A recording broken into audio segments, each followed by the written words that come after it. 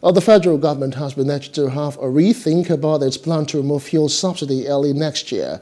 Founder of the One Love family, Sat Guru Maharaji, who made the appeal, believes the plan is not only ultimately or untimely rather and insensitive, but will bring more hardship on Nigerians. He also argued that the withdrawal will inadvertently plunge the nation into avoidable crisis.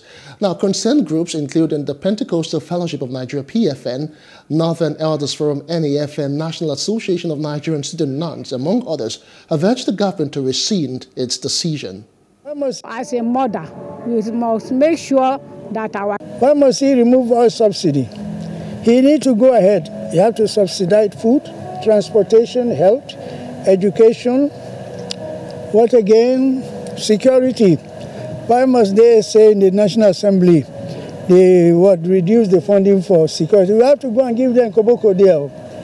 They cannot say security is not okay and then they reduce the funding. Why they should not sign it? Just like the direct primaries bill, he should sign it. He's going to make history. We are behind him. He dare not try it, otherwise he's looking for wahala. As a mother, we must make sure that our children are having enough care in all round and then obey their father. To promote unity, family stability, and most importantly, to be there for the kids and also for the husband. Because a woman is the mother of the house. She must be able to do her work, constructively, show love, be there. No rebellion, should treat the husband with utmost love, care, and respect.